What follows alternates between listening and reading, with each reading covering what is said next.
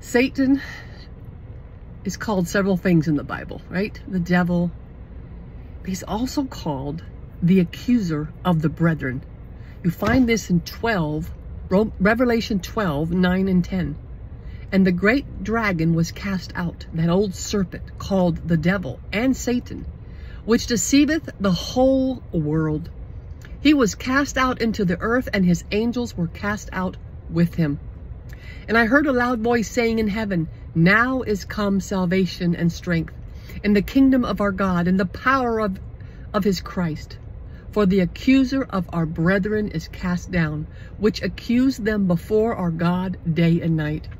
Lately, the Lord has been really helping my mind to hone in on my thoughts. When thoughts start coming that are either accusing me or condemning me or accusing others to me. Look at what they're doing, what they're saying, judging, just not good thoughts, either about yourself or others. Especially, the Bible says, the brethren, your brothers and sisters.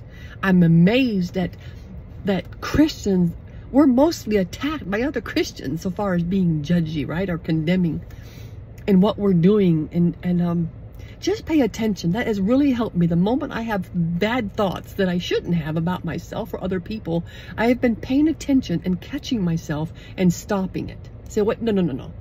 That's the accuser of the brethren in my mind, trying to get me to think thoughts. They're not good for me. And I push them out of the way, and I start focusing on Jesus.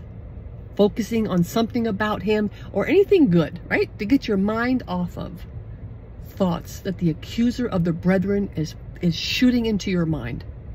Pay attention to your thoughts, because you will find. The Bible says that our enemy, Satan, the devil, the accuser of the brethren, he is out to steal, kill, and destroy us every day. But we don't have a thing to worry about, because no weapon formed against us will prosper. But he's able to shoot these thoughts into our minds, and they can literally just bring us down into deep depression if we don't stop, catch them, and throw them out when they're not good for our soul.